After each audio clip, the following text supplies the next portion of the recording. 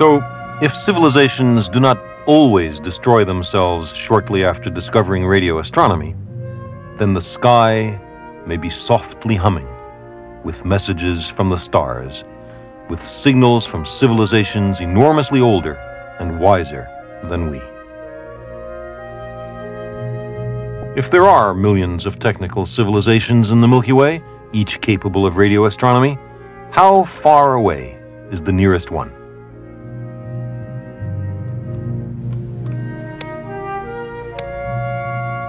If they're distributed more or less randomly through space, then the nearest one will be some 200 light years away. But within 200 light years, there are hundreds of thousands of stars.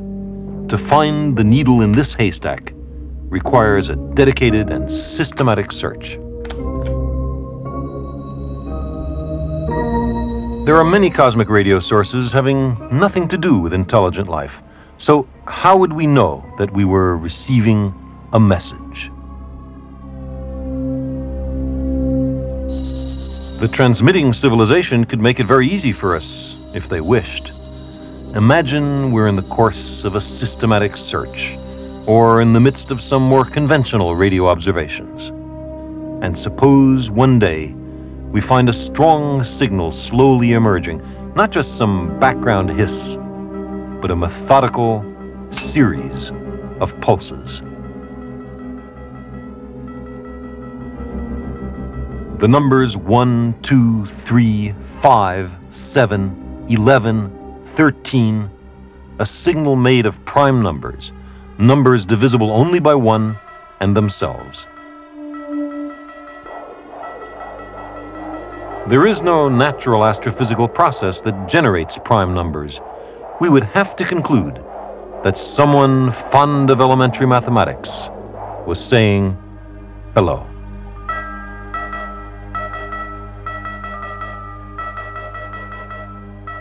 This would be no more than a beacon to attract our attention. The main message will be subtler, more hidden, far richer. We may have to work hard to find it.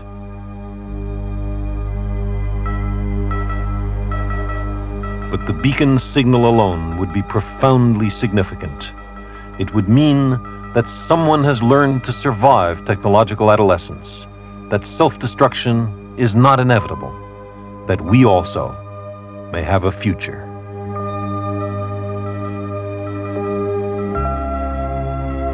Such knowledge, it seems to me, might be worth a great price.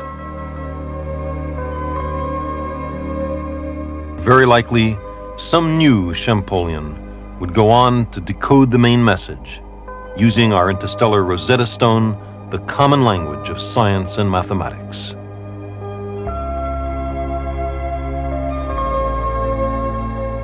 Think of the glories of an exotic civilization far more advanced than we, collected by the great radio telescopes of Earth. Perhaps they would send a compilation of the knowledge of 1 million inhabited worlds, the Encyclopedia Galactica.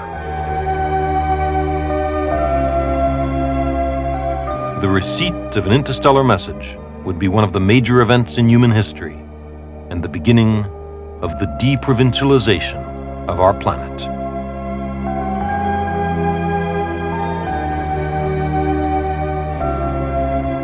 A serious and systematic radio search for extraterrestrial civilizations may come soon. Preliminary steps are being taken both in the United States and in the Soviet Union. It's comparatively inexpensive. A search taking decades would cost less than the budget overruns on a single modest weapons system in a single year. Our technology is now fully adequate for this great challenge, but no systematic search program has ever been approved by any nation on Earth. When will we decide to search for what other civilizations there may be in the vast cosmic ocean?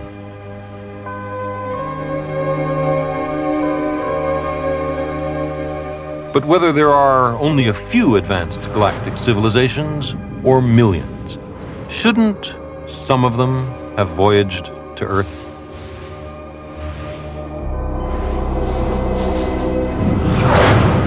On the one hand, we've argued that if even a small fraction of technical civilizations learn to live with themselves and their potential for self-destruction, then there should by now be enormous numbers of them in the galaxy.